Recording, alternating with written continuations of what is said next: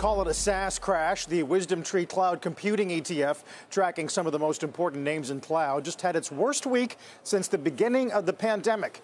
Our Frank Holland has an update on that sector. Hey, Frank. Hey there, Carl. Double-digit losses for cloud stocks last week. The WCLD Cloud Computing ETF, the hardest hit.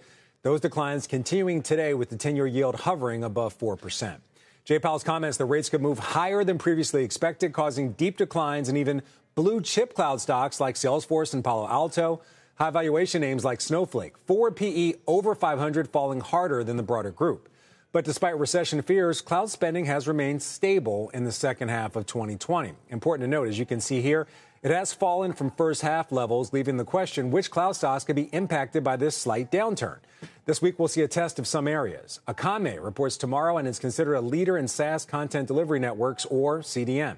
Revenues are forecast to be flat, EPS to decline by 15%. Their results will be a test of product-led growth, or essentially banking on the product and its performance as opposed to a sales-focused strategy. It's also a litmus test of cybersecurity demand, where Akame gets 45% of revenue. Five9 reports after the bell today. It brings call and contact centers to the cloud.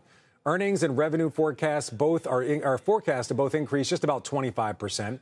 That growth depended on consumer spending and customer engagement for their customers. Toast is forecast to report a larger loss year over year with revenue of 48% growth. It's an example of a company with the freemium model. This is where a basic part of the platform is offered for free, and then those extras come at a premium.